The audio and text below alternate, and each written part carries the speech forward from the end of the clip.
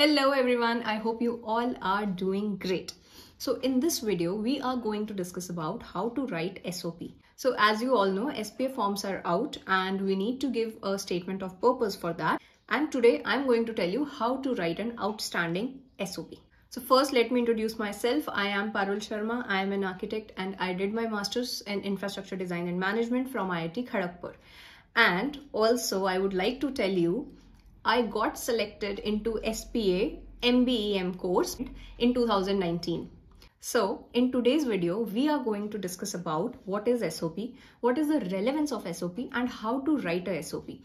Along with these points, I will also review my own SOP that I wrote in 2019 and I'll tell you what are the good points in that and how we can improve it more now. So let's get started. Now, so first of all, what is SOP?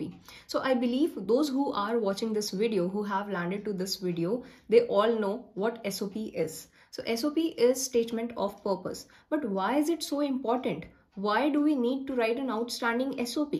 You know what? SOP is a reflection of your personality. Okay? SOP speaks for you even before you enter into the room, even before you are present in front of the examiner.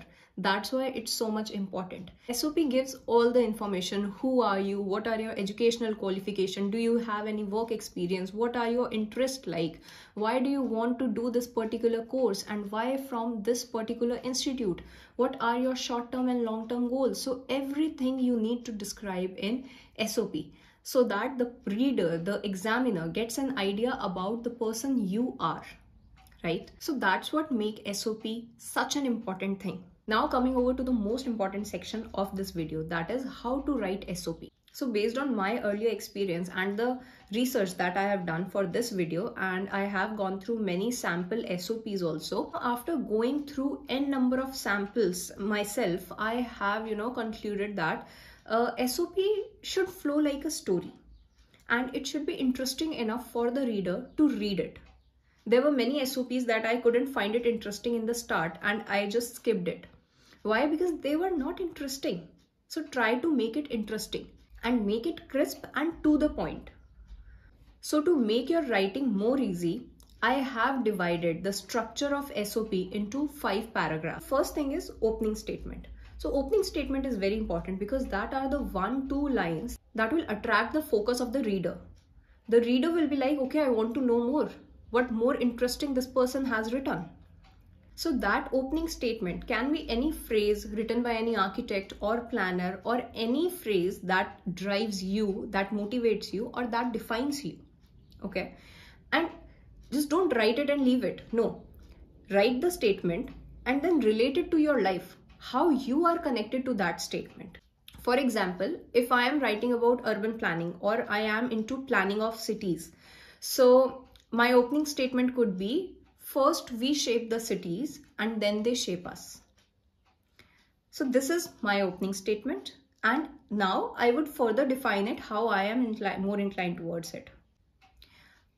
Then my second statement that will relate the opening statement to my life will be, I was always driven with the fact how the planning of cities have direct and indirect impacts on the life of the people who are living in the city. So that is the simple example that I have given. I'm just giving the ideas into your head so that you can think about it. So take multiple references, okay? But make the final SOP your own. It should reflect you, okay? So with every step, I will also review my own SOP, what I had written in 2019, and let's see how can we improve it. So I had written in my SOP, as a child, I was fascinated with building and wanted to build them. As years passed by, I came to realize that my career path would surely be around that field or anything related to the development and construction of the buildings. This was my opening statement in my SOP. What a cliche, right? So how can we improve it?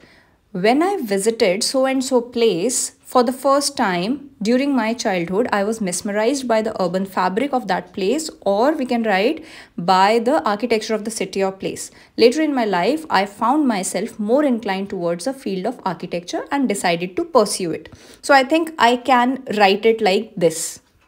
In the first paragraph, we have written the opening statement and we have moved the focus from the opening from a general statement to very selectively to us. Now, second paragraph will be your introduction paragraph, where you will introduce yourself, what educational qualifications you have achieved. If you have work experience, explain that, how many years of experience you have, and what all you want to add in it. It might be what have you learned so far. So you can pause it here and read the introduction that I had written in 2019, and also it requires a lot of paraphrasing and grammatical mistakes are there. So just ignore it and you take the reference, and also you can read it how we can improvise it also, right? And don't worry, I'll add both the documents in the description below, the one that I had written in 2019 and the one in which we are doing the editing. So now in the third paragraph, describe what have you learned so far. Be you are undergrad, you have work experience, but how all that experience, whatever experience you have, how you are relating that experience to the subject that you are now you want to go, that branch, that course you are now opting for, how that one is related, what is that driving force that you want to take that particular course. For example, urban planning, urban design, environmental planning. Why do you want to do that? So that why answer should be given in third paragraph. Okay. In fourth paragraph, you can describe why are you a good fit for this particular course. So here you can describe your willingness to know more about this subject. And also one thing that can help you into this is go through the course curriculum of on SPA website, whatever course you are applying to, go through the course curriculum, go through the introduction part that they have written there, put some keywords into it that you are more interested in knowing, conceptualization, construction techniques or something, whatever the points that are given, keywords that are given there. And in the fifth and final paragraph where you will sum up, so in that paragraph you can give the detail about why are you a good fit for this college and why they should choose you over all the other students. Why are you such a prominent choice for them? Justify that in the last paragraph and give us a small summary or some of your achievement or anything that shows that you are a good fit for SPA Delhi. So yeah, one more thing I remember this at this point is while I was going through this SPA SOP and all that, I remember I wrote my SOP in last 2 days, because before that I wasn't motivated at all to write it. And if you are struggling with this, you know what you need to do? Just take the paper and start writing it. Anything, just start writing it. Whatever thought is coming into your mind, just start writing it. If you don't have any clue, so whatever I have told you here, just take that paper and write all these 5 points, and whatever come to your mind in those 5 sections, just write it. It will create a body of your SOP, and later on edit it. As much as you read it, edit it, it will come out to be a great SOP. Okay.